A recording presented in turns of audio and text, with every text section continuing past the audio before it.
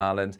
Mid-teens more likely for parts of England and Wales, although in some sheltered spots a fresh start to Saturday. A bright start for the Midlands, East Anglia and the South East. We keep these sunny spells here into the afternoon. Otherwise a lot of cloud and heavy rain moving through Scotland and Northern Ireland, pushing into parts of Northern England, turning more showery.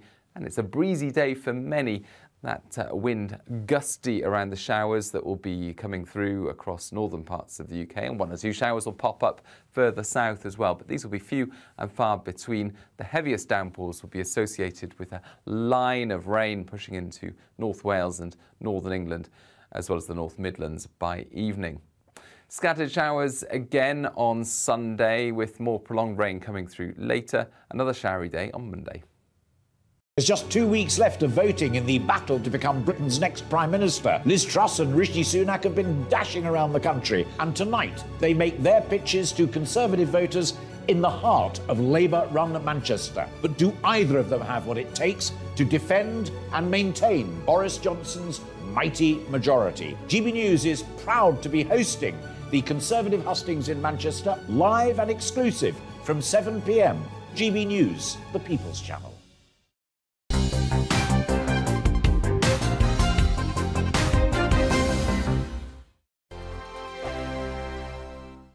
Join my show Farage, 7 p.m. till 8 p.m. Monday through Thursday, and there you will get opinion, analysis, debate, and I'll cover stories that nobody else dares to touch.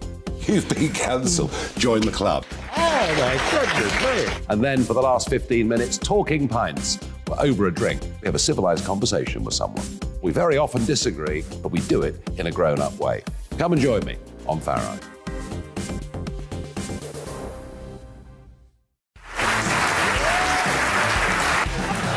My name is Andrew Doyle. Join me every Sunday evening at 7 p.m. for Free Speech Nation. This is a show where we address current affairs and news stories of the week with the help of two wonderful comedian panellists. I brought in comics because I want to give it a lighter edge, and also they work for less. See you there.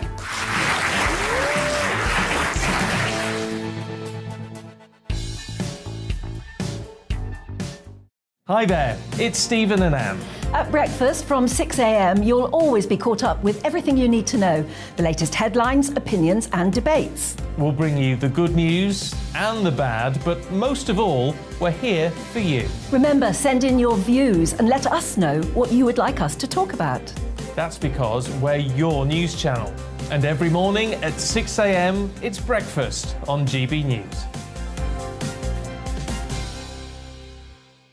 I'm Dan Wootton. Join me Monday to Thursday from 9 to 11 for the feistiest and most fun news debate on TV, where free speech reigns. I'll bring you a sharp take on the day's biggest stories, bombshell newsmaker interviews, and A-list guests. And I guarantee you, no spin, no bias, no censorship, and no reason to go to bed. That's Dan Wootton tonight, Monday to Thursdays from 9 on GB News.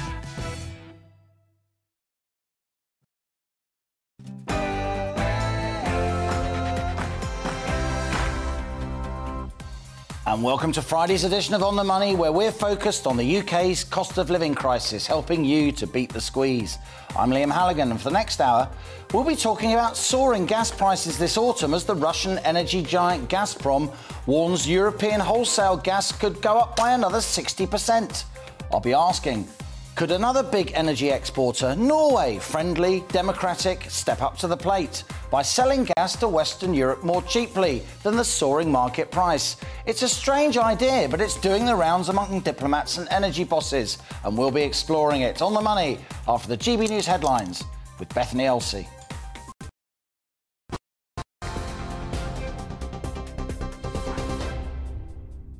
Liam, thank you. Good afternoon. It's 2 minutes past 1. I am Bethany Elsey, here to bring you up to date from the GB newsroom. NHS leaders are warning the UK faces a humanitarian crisis this winter unless further action is taken to tackle rising energy bills. In a letter to the government, the NHS Confederation says people will have to choose between skipping meals to heat their homes or living in cold, damp conditions. It warns this could lead to an increase in annual deaths and create further pressure on the health service. The government has promised £400 of support for millions of households, but won't do anything further until the new Prime Minister is in office. Commuters in London are facing travel disruption today as public transport workers strike in a long-running dispute over jobs and pensions. The advice is to avoid the tube, which will have little or no services running. Most buses across West and South West London are also cancelled. Mainline services across the UK have been affected too, due to yesterday's strike, and there's further action planned for tomorrow. Transport Secretary Grant Shapps claims union bosses are getting in the way of a deal. I think the simple answer to this would be for the union bosses to actually put the deal that's on the table, which is an 8% pay rise over 2 years, no compulsory redundancies, for example, on Network Rail, and put that to their membership. And I think if they did that, the membership may well accept it. If that doesn't happen, plan B, if you like, is we're going to make sure that we actually get on with these very, very important modernisations, which are holding our railway back.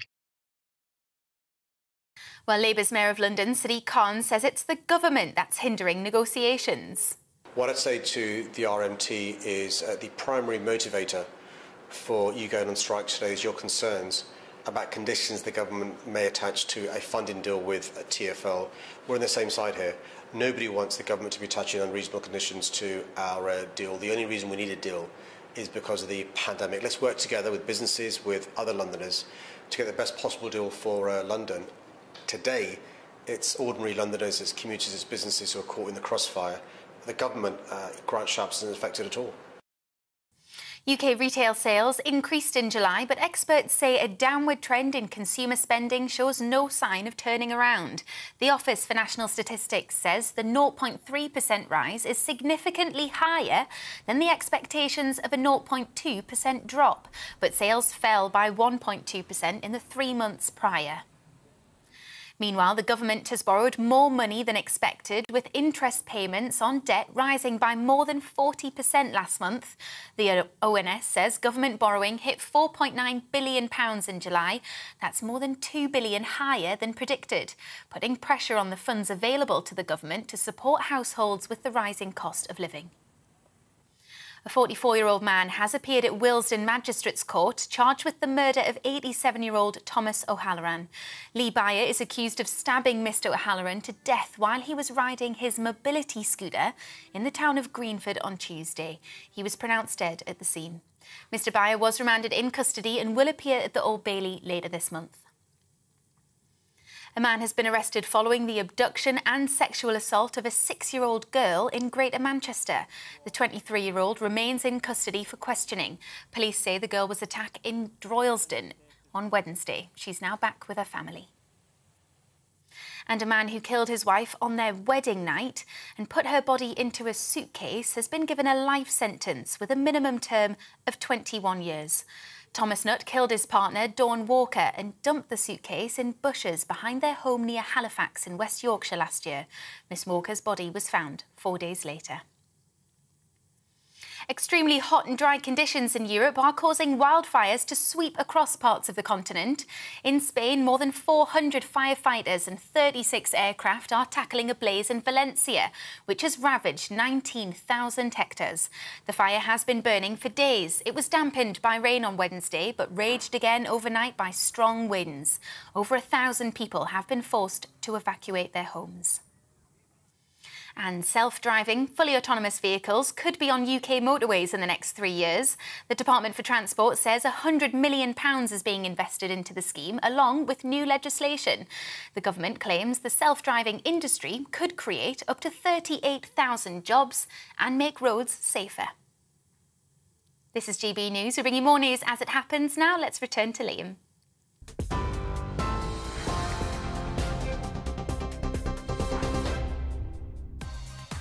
Coming up on The Money today, gas prices are set to soar on European markets this autumn, says Russian state monolith Gazprom, not least due to sanctions and the Kremlin restricting Western supplies.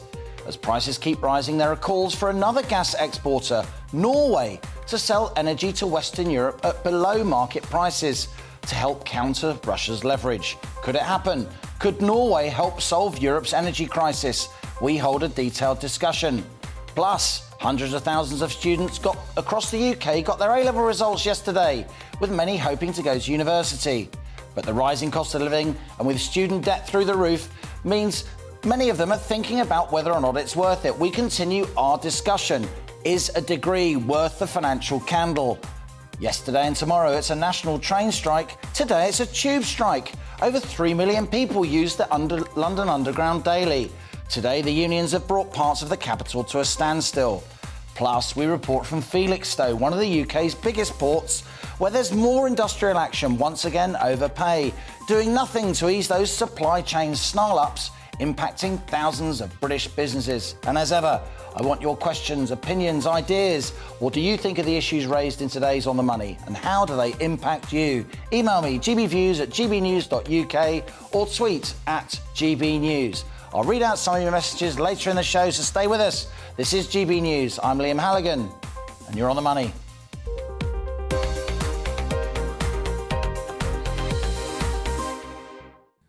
Now, European wholesale natural gas prices hit a record high of around £284 per megawatt hour earlier this summer.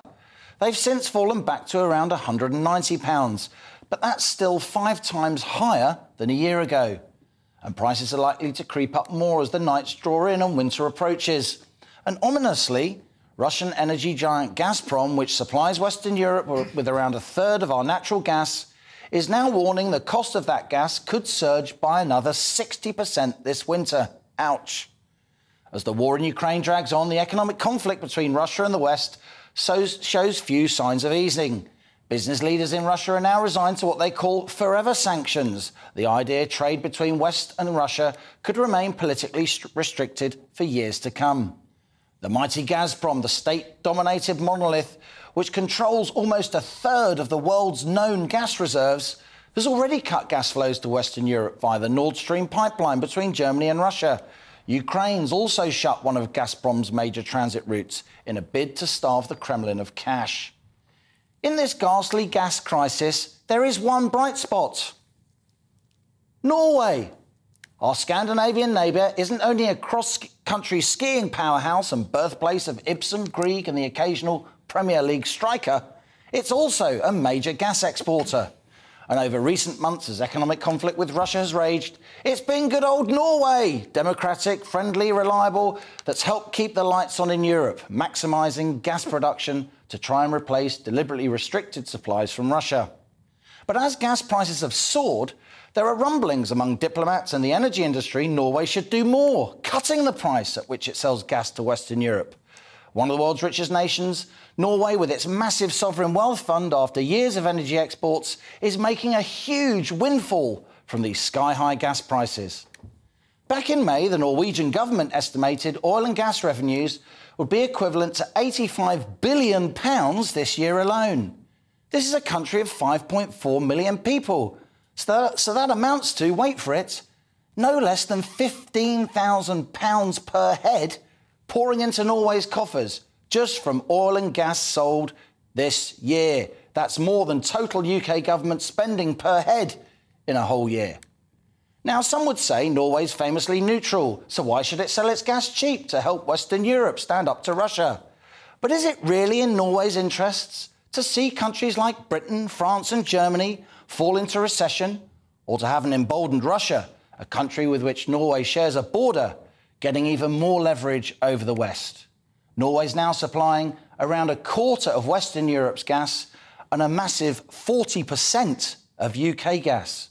Could the country's state-owned energy industry be persuaded to give us energy on the cheap? So that's our On the Money question today, an unusual one, but it's almost the weekend, so here we go. Can Norway help solve Europe's energy crisis?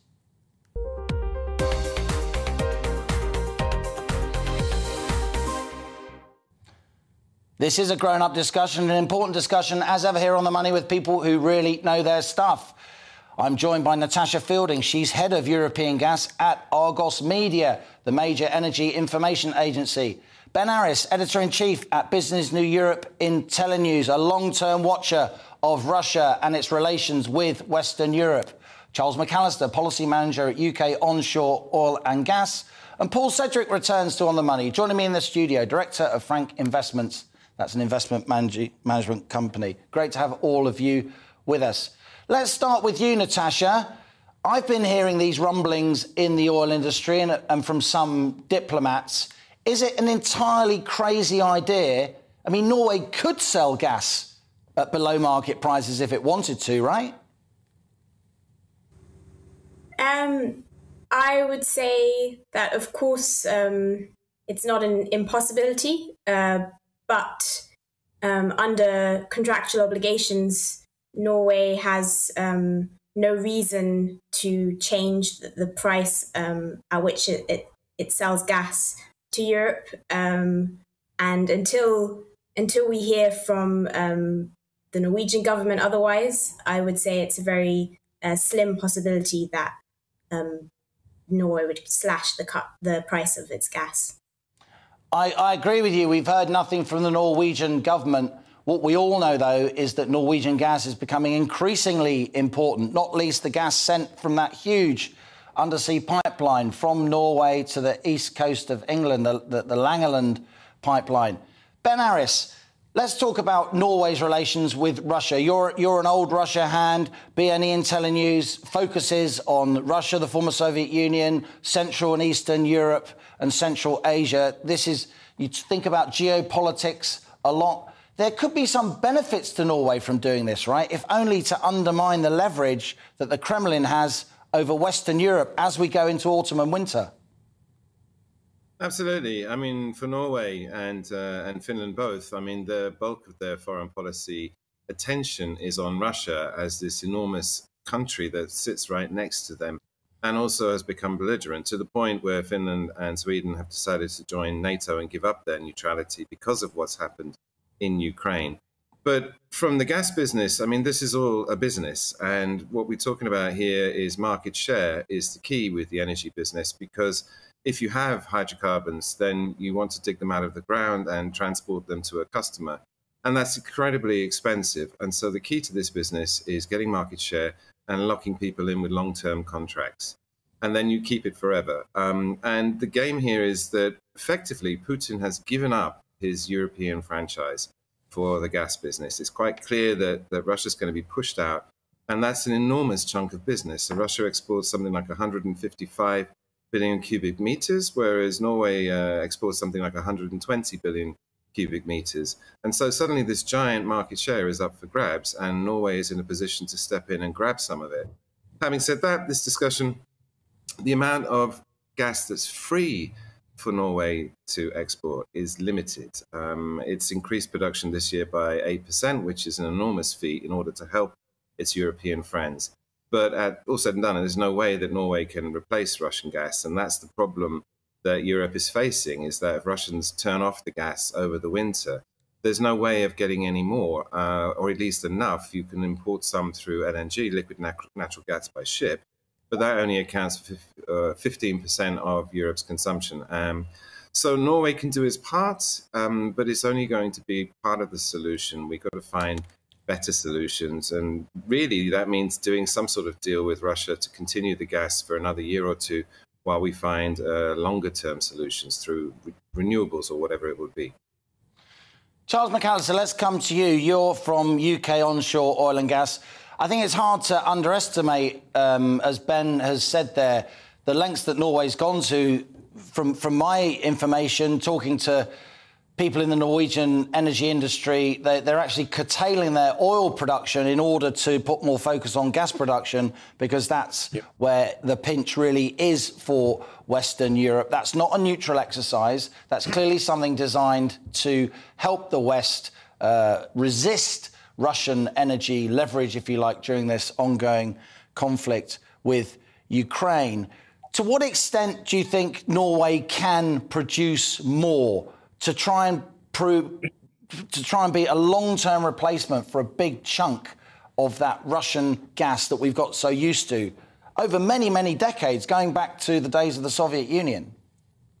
Yeah, absolutely. So it's a really good question. Though, I mean, as the Norwegians have said, they are at max output at present. Drilling wells offshore does take a reasonable amount of time, so their ability to replace, as has been correctly said, the huge market share that Russia had quickly is going to be difficult. Now, onshore, we could deliver more wells quickly, which we think shale is of great merit in the UK. But this proposal, Liam, I do find it raises more questions to me that Norway should sell gas at a contracted price than it does answers. You know, we're in this position because Europe and the UK civil service, if I'm honest, assumed there would be this abundance of cheap wholesale gas on the market for decades, and that has been proven totally wrong. But my questions would be, you know, how long would this long-term contract be for? Where will those cost savings, where would this cheap gas go? Because it's 25% of supply, as you said. Is that going to go to industry to reduce their prices? Is that going to go to households? You know, who's going to be the loser here? And it doesn't change the underlying market conditions. We are in a deficit scenario, okay? And that still means we are going to be having to send up a high price in order to attract LNG tankers from all around the world in order to meet our gas needs. Unless, obviously, we start fracking in the UK. It always goes back to fracking in the UK for Charles. Well done. You're earning your money today. Paul, let's talk to you. It strikes me there are many problems with this proposal, though I have heard it from a couple of senior people within the energy industry and indeed at least one senior diplomat here in the UK. Because as Charles and Ben and Natasha have explained, that there's a kind of supply problem here. You know, we are facing a situation in the Western world, in the UK, where we could have power outages this autumn and winter. The government's acknowledged that. But even if the problem isn't, well, a problem is that the gas is very, very expensive, a problem for lots of GB News viewers and lots of GB News business owners, and no price cap for business owners. But the bigger problem is just there isn't enough gas. Yeah. I mean, I think Charles summed up a lot of the points that I think are the relevant ones to all of this discussion, is the fact that even a price cap of Norway agreeing to longer-term contracts at lower prices doesn't help the supply side of the equation. I think also it may store up, quite often interfering with market forces can store up problems further down the line. You could find that if the gas price, for whatever reason, did come back in years to come and some countries were stuck with contracts at higher prices than the current market prices, that could cause its own problems. So I think it's a difficult. The important thing I think is everybody's looking at different solutions. What as a solution, and not ruling anything out. And happy to discuss ideas, but I think this idea of trying to contracts at lower prices could cause as many problems as it solves, and certainly wouldn't help the supply side of the equation. And indeed, I know from my own time in the asset management industry that Norwegian sovereign wealth fund, one of the world's biggest investors, you know, the Norwegian population very jealously guards what's in that sovereign wealth fund, right? Yeah. And also that sovereign wealth fund, I've seen reports it's lost a lot of money in recent months from tech investments and so on. So this is clearly a very problematic proposal, but we will continue to discuss it after the break. This is On the Money with me, Liam Halligan. Could Norway help solve Europe's energy crisis by selling us gas on the cheap? That's what we'll be discussing. Also, it's not just rail workers who are striking. Dockers at the port of Felixstowe are following suit with industrial action planned for Sunday. We'll be reporting from one of Britain's most important ports. Stay with us. You're On the Money.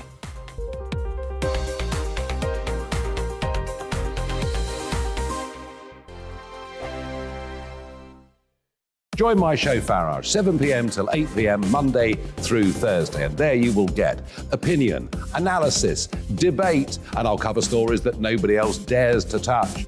You've been cancelled. Join the club. Oh, my goodness me. And then for the last 15 minutes, talking pints. We're over a drink. We have a civilised conversation with someone.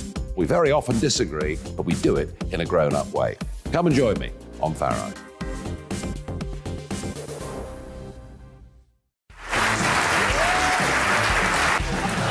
My name is Andrew Doyle. Join me every Sunday evening at 7 p.m. for Free Speech Nation. This is a show where we address current affairs and news stories of the week with the help of two wonderful comedian panellists. I brought in comics because I want to give it a lighter edge, and also they work for less. See you there.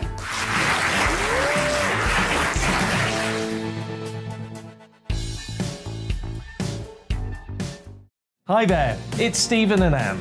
At breakfast from 6 a.m, you'll always be caught up with everything you need to know, the latest headlines, opinions and debates. We'll bring you the good news and the bad, but most of all, we're here for you. Remember, send in your views and let us know what you would like us to talk about. That's because we're your news channel. And every morning at 6 a.m, it's breakfast on GB News.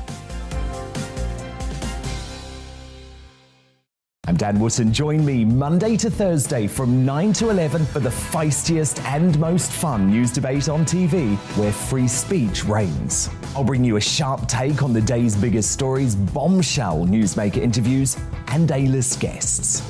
And I guarantee you, no spin, no bias, no censorship, and no reason to go to bed. That's Dan Wootton tonight, Monday to Thursdays from 9 on GB News.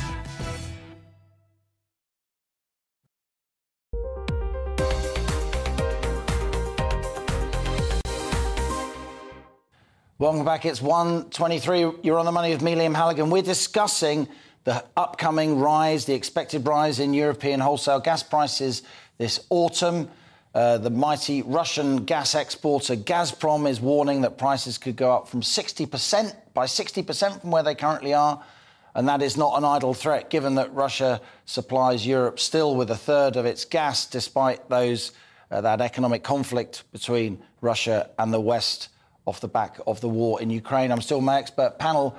We're thinking about the idea that Norway, which has replaced quite a lot of that Russian gas, could sell gas to the Western European countries at a below-market price to help them out. Natasha Fielding of Argos Media, we talked about that before the break. You don't think that's possible. It's a very problematic idea. But in the absence of that, where could European gas prices go, do you think, this autumn and winter?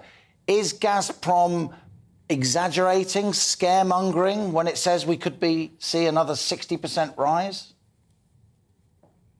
I think there's really no telling how high gas prices could go if it turns out to be a cold winter, or if there are some unplanned outages at production sites. Europe at the moment is kind of banking on it being a mild winter, which would mean there's not much heating demand from households. And so there wouldn't have to be a big cut in demand from industry. If it turns out to be cold in Europe and possibly Asia at the same time, which competes with Europe for liquefied natural gas cargoes, then European gas prices could certainly spike far above the levels that we've seen so far. Ben Harris, you're based in Berlin a lot of the time. What's your sense of how this could play out across the European Union? Of course, the UK, where you're originally from, you know it very well. We're at the end of that European gas complex, aren't we? There's concern that those vital interconnectors supplying electricity from France and the Netherlands to the UK could be switched off, because when it comes to it, if there are outages across Europe and potentially in the UK, in terms of countries, it will be everyone for themselves, right? Indeed. Look, and I think we should step back a little bit here and admit to what's actually going on, in so much as we are now in an economic war with Russia, that following the invasion of Ukraine, the EU and Washington responded with the most extreme sanctions that it could think of. It seized $300 billion of central bank's money, banned Russian banks from the SWIFT system, etc. And what we're seeing here now is a retaliation that the sanctions we imposed were specifically designed to denigrate the Russian economy. And what we're in now is that Putin's hitting back and using the economic tools he has in order to strike back, and energy and gas in particular, but not just metals, grain, we've also seen go to all-time highs.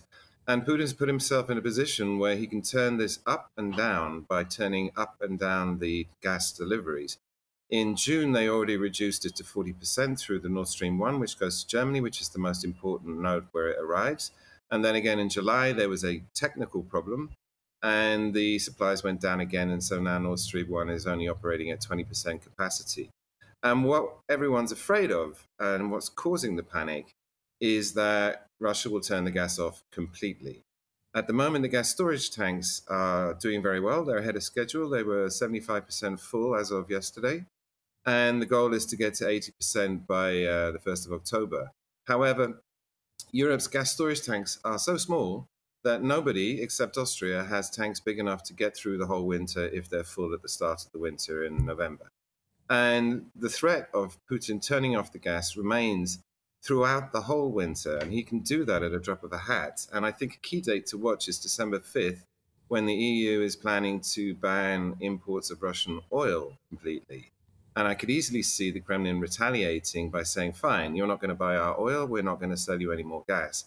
And then you plunge the whole of the continent into a huge gas crisis, where there's simply not enough. You have to ask people to turn their thermostats down.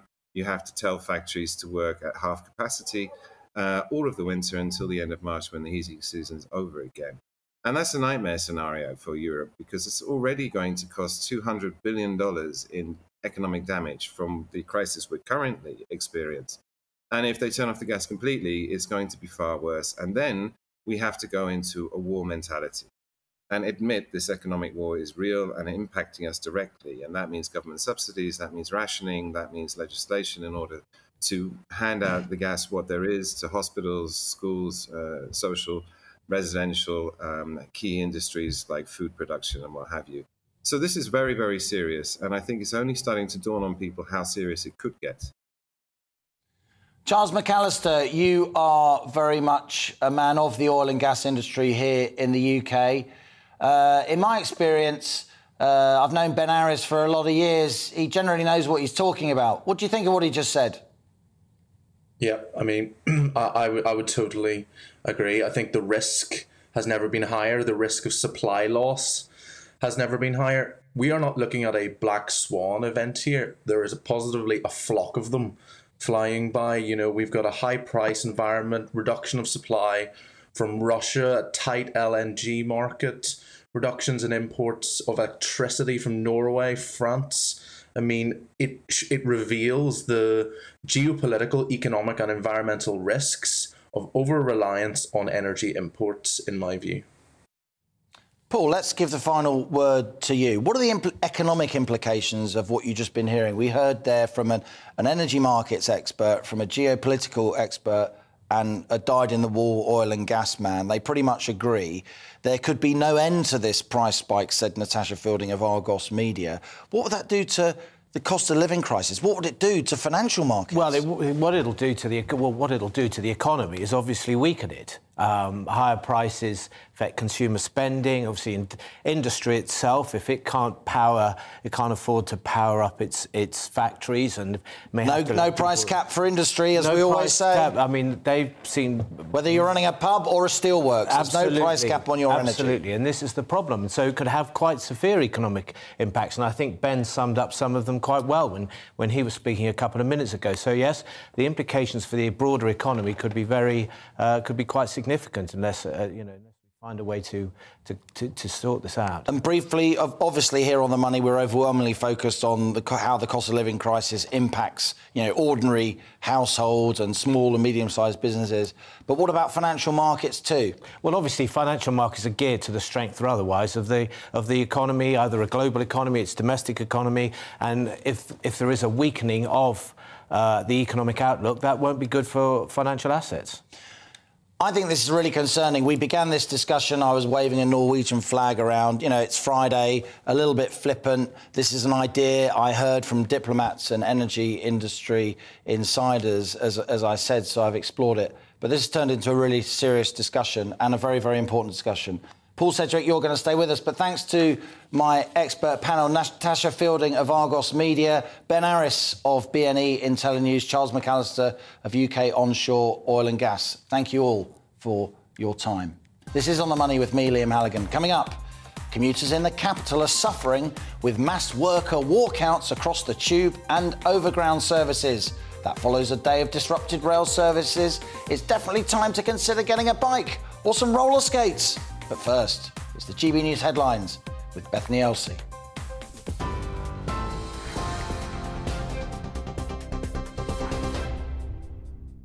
Liam, thank you. Good afternoon. It's 1:32. I am Bethany Elsey in the GB newsroom. NHS leaders are warning the UK faces a humanitarian crisis this winter unless further action is taken to tackle rising energy bills. In a letter to the government, the NHS Confederation says surging costs mean people can't afford to heat their homes, potentially leading to an increase in annual deaths and creating further pressure on the health service. The government has already promised £400 of support for millions of households. More travel disruption today as Transport for London workers strike in a long-running dispute over jobs and pensions. Commuters are being advised to avoid the tube, which will have little or no services running. Most buses across West and South West London are also cancelled. A 44-year-old man has appeared at Willesden Magistrates Court charged with the murder of 87-year-old Thomas O'Halloran. Lee Byer is accused of stabbing Mr O'Halloran to death while he was riding his mobility scooter in the town of Greenford on Tuesday. Mr Byer was remanded in custody and will appear at the Old Bailey later this month. A man who killed his wife on their wedding night and put her body in a suitcase has been given a life sentence with a minimum term of 21 years. Thomas Nutt killed his partner, Dawn Walker, and dumped the suitcase in bushes behind their home near Halifax in West Yorkshire last year. Miss Walker's body was found 4 days later. And COVID-19 infections in the UK have fallen to their lowest level for 2 months. The ONS says 1.7 million people had the virus in the first week of August, a 34% drop from the last week of July. The number of patients in hospital with COVID is also continuing to drop, but experts warn figures could rise again in the autumn and winter months. You're watching GB News on TV, online and DAB+ radio. We'll get back to Liam and On the Money in just a moment.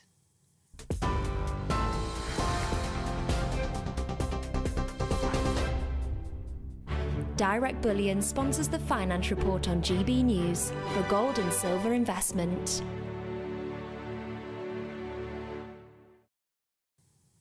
But first, here's a quick snapshot of today's markets. The pound will buy you $1.184 and €1.178, and the price of gold currently stands at £1,478.98 per ounce. Direct Bullion sponsors the Finance Report on GB News for real-time investment. Join my show Farage, 7 p.m. till 8 p.m. Monday through Thursday, and there you will get opinion, analysis, debate, and I'll cover stories that nobody else dares to touch. You've been cancelled. Join the club. Oh my goodness me. And then for the last 15 minutes, talking pints. We're over a drink. We have a civilised conversation with someone. We very often disagree, but we do it in a grown-up way. Come and join me on Farage.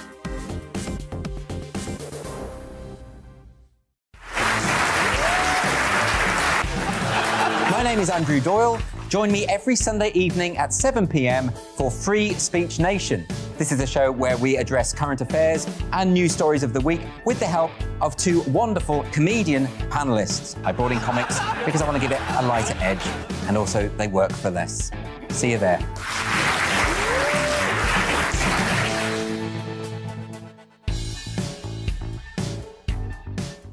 Hi there, it's Stephen and Anne. At breakfast from 6 a.m, you'll always be caught up with everything you need to know, the latest headlines, opinions and debates. We'll bring you the good news and the bad, but most of all, we're here for you. Remember, send in your views and let us know what you would like us to talk about. That's because we're your news channel. And every morning at 6 a.m, it's breakfast on GB News. I'm Dan Wootton. Join me Monday to Thursday from 9 to 11 for the feistiest and most fun news debate on TV, where free speech reigns. I'll bring you a sharp take on the day's biggest stories, bombshell newsmaker interviews, and A-list guests. And I guarantee you, no spin, no bias, no censorship, and no reason to go to bed. That's Dan Wootton tonight, Monday to Thursdays from 9 on GB News.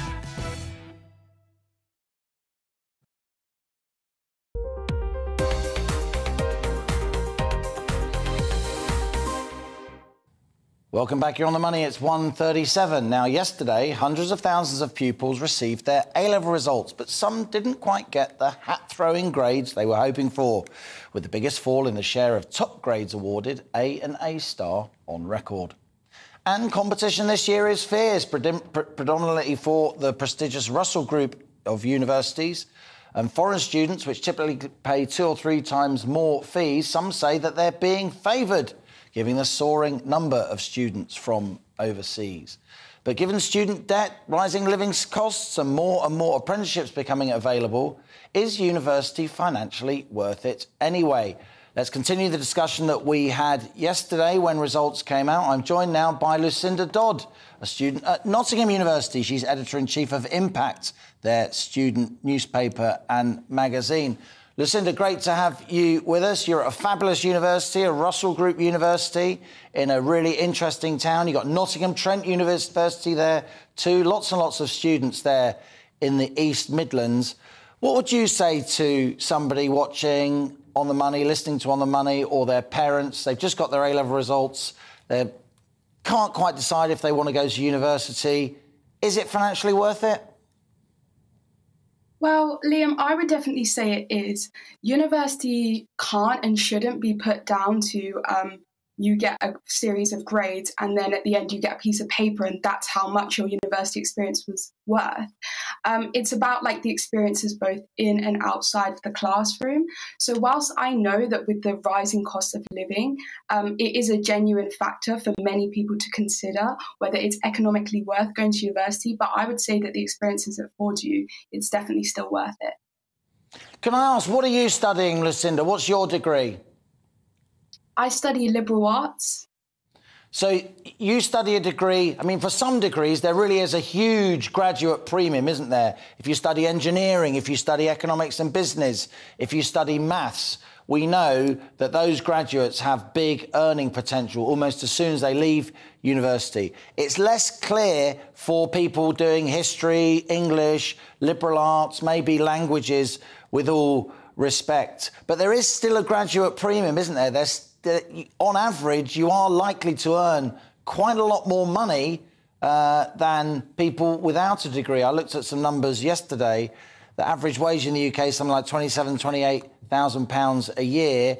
The average wage for a graduate is more like £40,000 a year, which really adds up over a lifetime.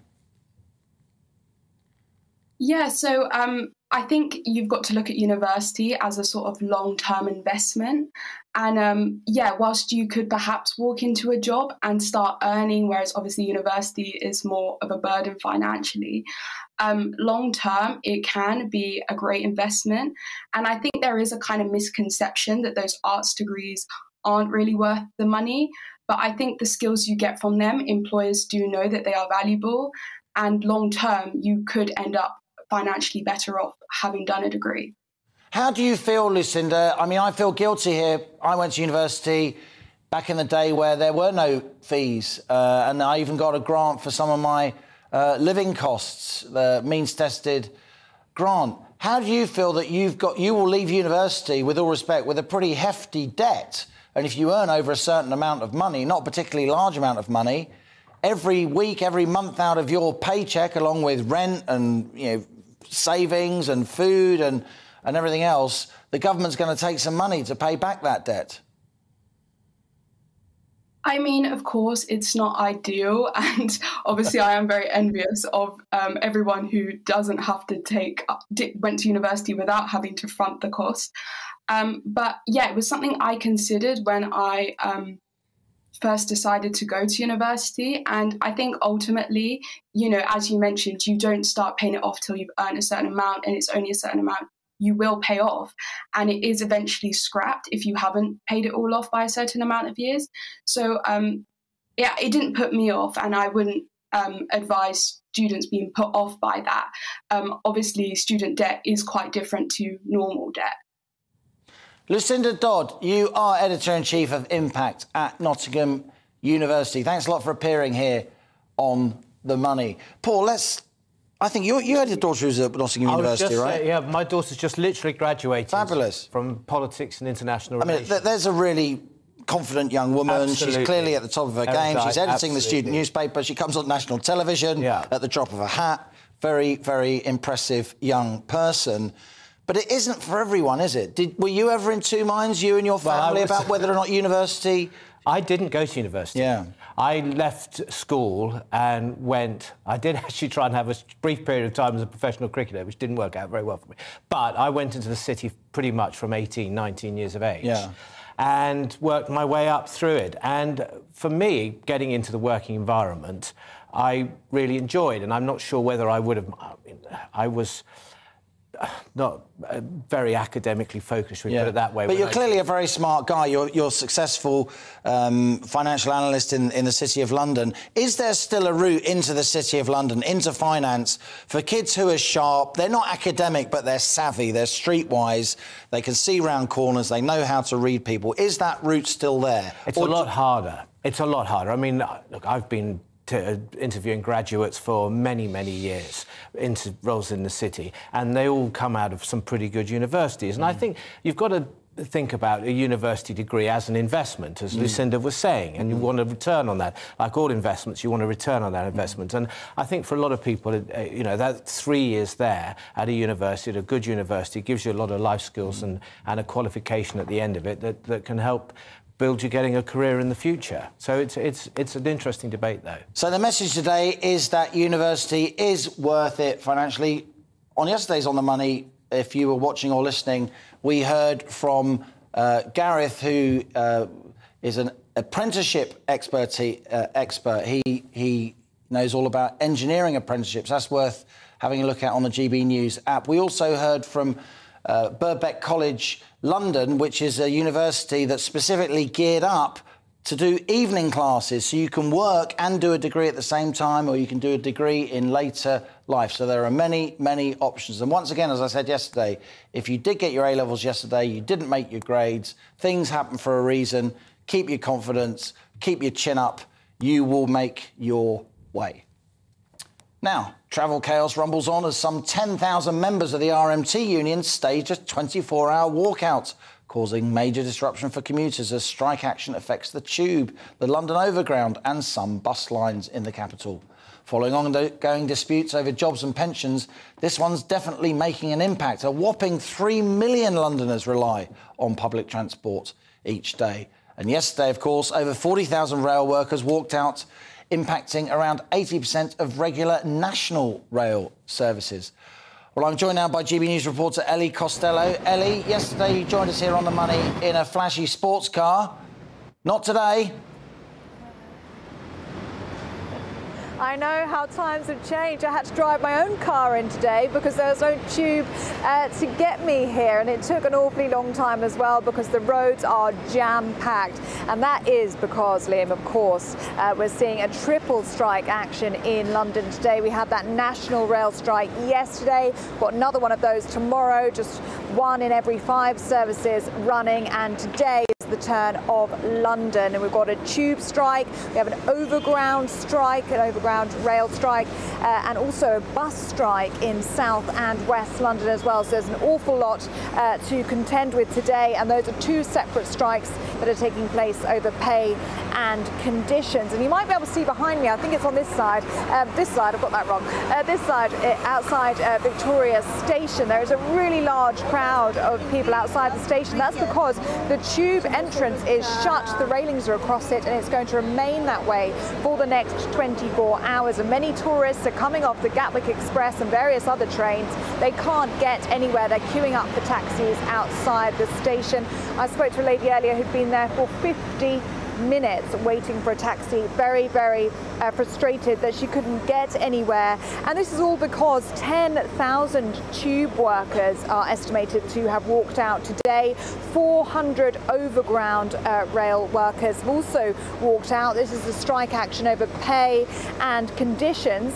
It's actually the 5th time that RMT members have walked out that belong to the London Underground service in a dispute over job cuts. And speaking this morning, it was the RMT General Secretary, Mick Lynch, and he claimed that these talks had come to a stalemate between TfL and the government. He says the unions are not even allowed at that table. Well, in response, the London Mayor Sadiq Khan, he says he wants this dispute to be resolved amicably with the unions, but he says it's the government that are using this as an opportunity to provoke the trade unions. He says he thinks we're all falling into the government's trap. Well, the Transport Minister, Grant Shapps, was speaking to GB News this morning, and he said that the rail companies have made a very fair offer. Well, there is, as I mentioned, Liam, a separate bus strike going on in London today. That's affecting 63 routes in the south and the west of the city. 1,600 bus drivers are striking. They're saying that their pay rise is not enough. It's not in line with inflation. So if you're in the south or the west of London, you currently have little to no tube service, no overground service, and barely any bus service either. So the advice today, Liam, is if you are travelling in and around London and you have to travel, then do leave lots of spare time and do check before you travel. Ellie, great to have you with us. Thanks for battling your way into work to be with us here on The Money. GB News reporter Ellie Costello there. Paul, you also had to battle your way into the studio. You got to Waterloo in South London and you walked across 3 miles across London to Paddington just to be here.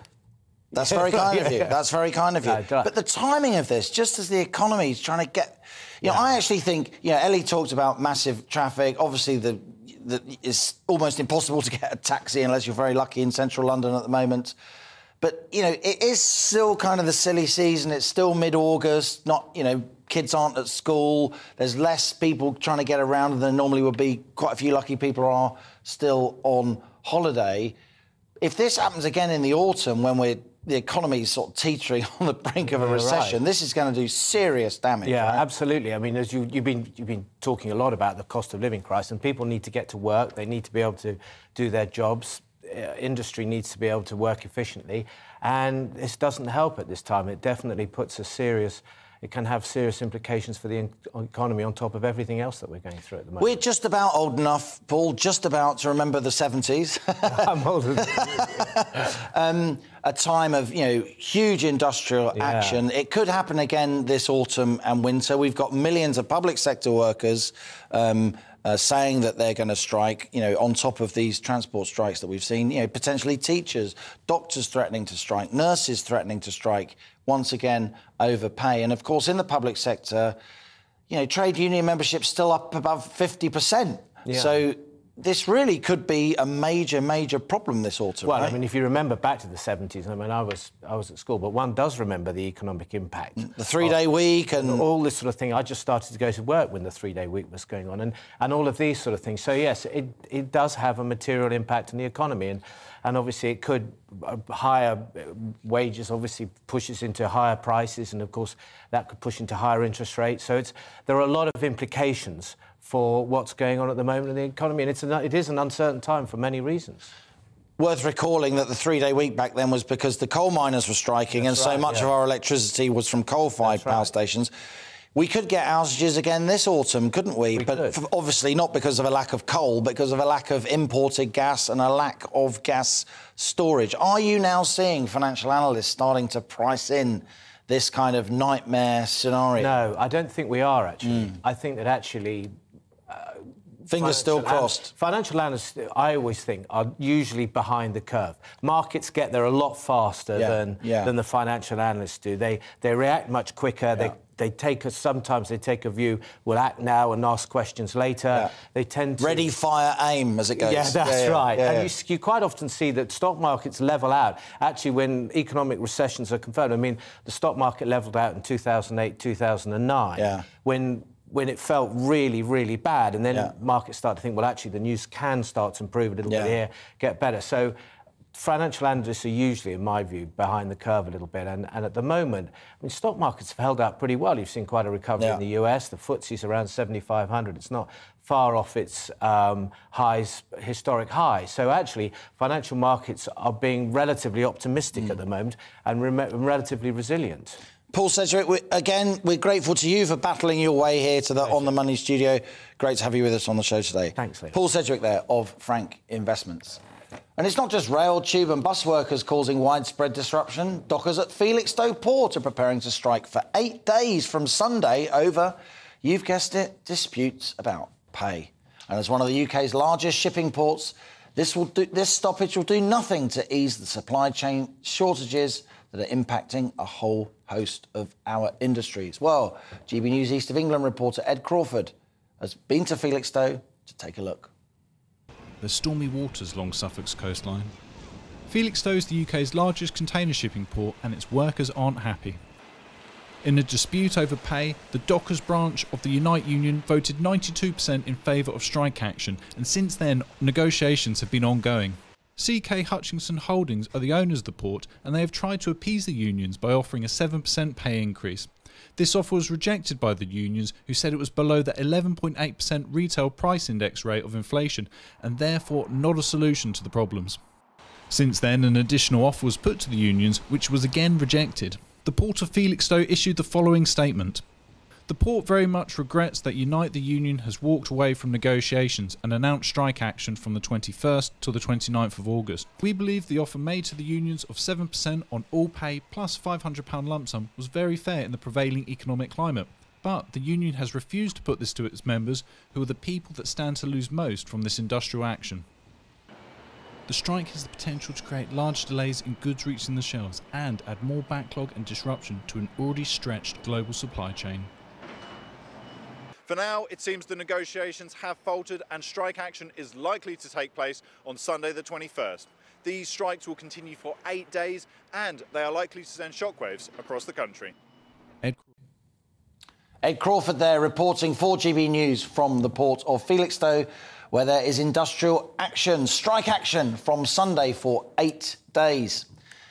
Now, to some of your emails, lots of you got in contact about the idea that Norway may be able to sell gas cheaply to Western Europe to try and ease pressure and reduce Russia's leverage over the West. Constantine says, why should Norway sell to France and Germany? So they can be sued later by the EU for contributing to climate change through sales of oil and gas on an even higher scale.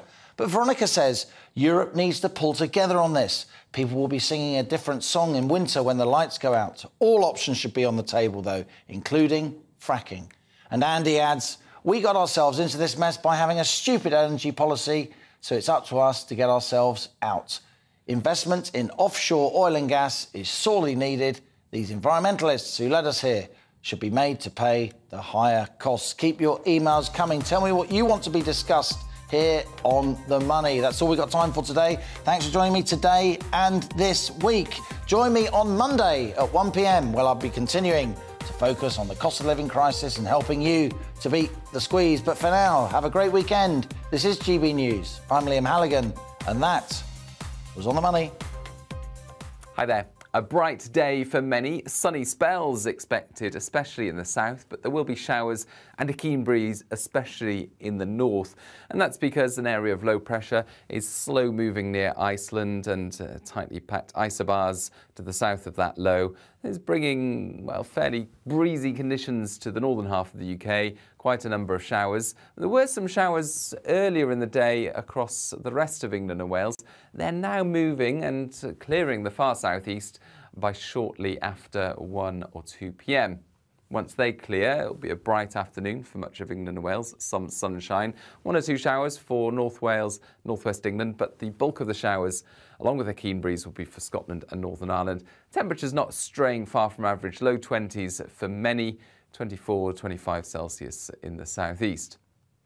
Many showers disappear in the evening, with clear spells breaking out fairly widely for a time before the cloud thickens. Outbreaks of heavy and blustery rain come into the west of Scotland and Northern Ireland. A strengthening breeze, 11 to 12 Celsius for much of Scotland and Northern Ireland.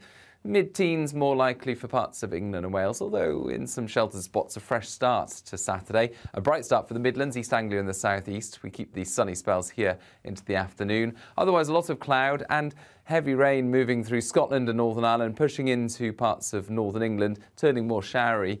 And it's a breezy day for many. That wind gusty around the showers that will be coming through across northern parts of the UK, and 1 or 2 showers will pop up further south as well, but these will be few and far between. The heaviest downpours will be associated with a line of rain pushing into North Wales and Northern England, as well as the North Midlands by evening. Scattered showers again on Sunday, with more prolonged rain coming through later. Another showery day on Monday.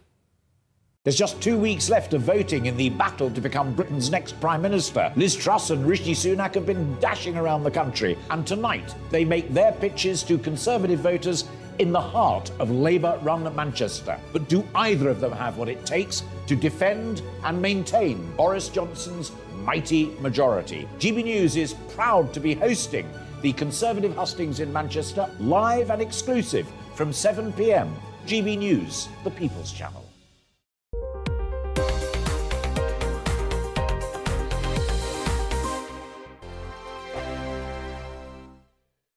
Join my show Farage, 7 p.m. till 8 p.m. Monday through Thursday, and there you will get opinion, analysis, debate, and I'll cover stories that nobody else dares to touch. You've been cancelled. Join the club. Oh my goodness me. And then for the last 15 minutes, talking pints. We're over a drink. We have a civilised conversation with someone. We very often disagree, but we do it in a grown-up way. Come and join me on Farage.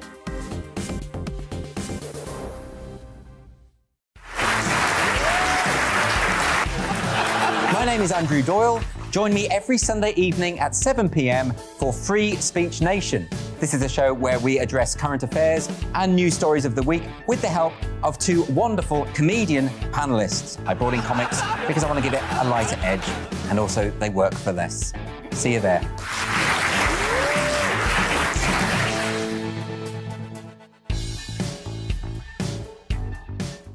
Hi there, it's Stephen and Anne. At breakfast from 6 a.m, you'll always be caught up with everything you need to know, the latest headlines, opinions and debates. We'll bring you the good news and the bad, but most of all, we're here for you. Remember, send in your views and let us know what you would like us to talk about. That's because we're your news channel. And every morning at 6 a.m, it's breakfast on GB News. I'm Dan Wootton. Join me Monday to Thursday from 9 to 11 for the feistiest and most fun news debate on TV, where free speech reigns. I'll bring you a sharp take on the day's biggest stories, bombshell newsmaker interviews, and A-list guests. And I guarantee you, no spin, no bias, no censorship, and no reason to go to bed. That's Dan Wootton tonight, Monday to Thursdays from 9 on GB News.